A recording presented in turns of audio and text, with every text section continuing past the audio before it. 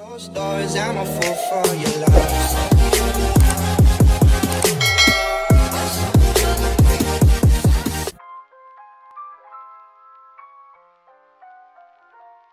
guys! Samahan niyo ko sa aking morning routine. So, keep on watching. Siyempre, nung nagising ako guys, bumangon. At tumayo.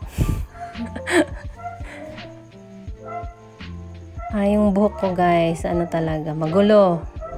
Suklay-suklay muna, magmuta. Niaday ko sa hotel karon guys, mamintana sa ko, tanaw sa view. Lingkod. Ano ang view guys? View from my room. Ang atbang ana is ang sports complex. So nag-order ko Jollibee delivery guys for my kids. Bango na, mga bata, mga unata, mga pi. So chicken, coffee, chika-chika.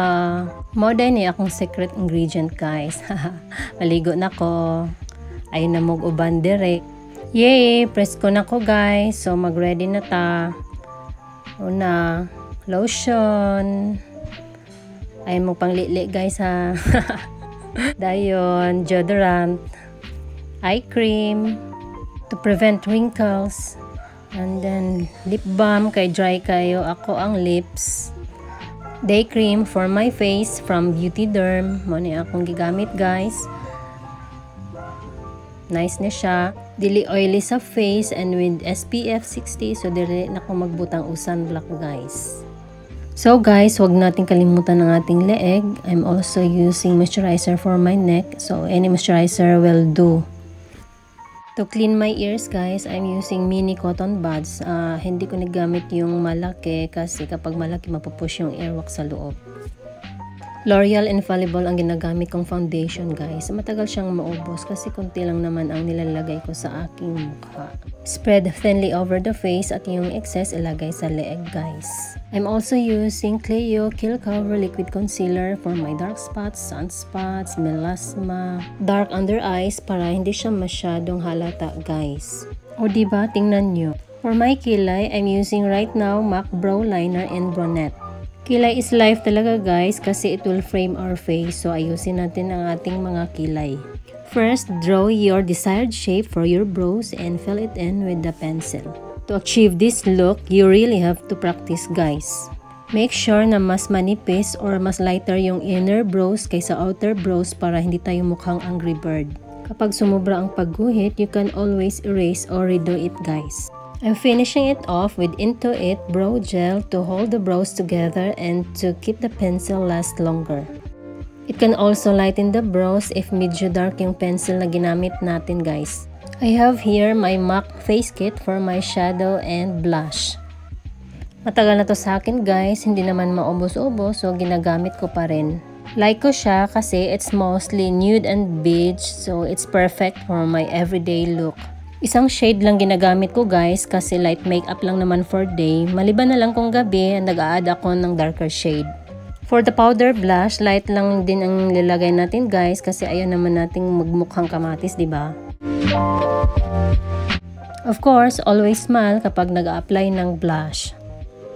For the mascara, I use Maybelline the Magnum Big Shot Volume Express. It's already waterproof na guys.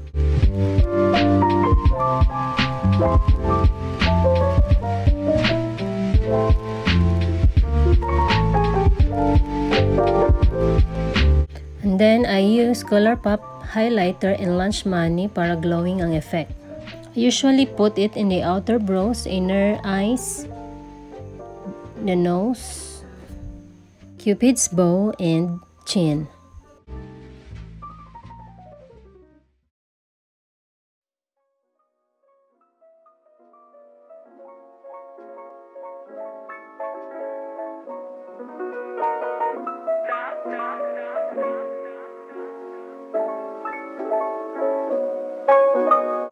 Hindi pa pala ako nag-lipstick guys, so I'm using my MAC Aladdin Limited Edition Lipstick in Incognito. Usually, nude or light lipsticks lang talaga yung ginagamit ko kapag day guys. Yan yung tinatawag nila na MLBB or My Lips But Better. See? Ang babaeng maganda, dapat mabango din. I'm using one of my favorite spray, Elizabeth Arden Green Tea Scent Spray. Gusto ko siya guys kasi fresh lang yung dating niya. Always parang bagong ligo parate.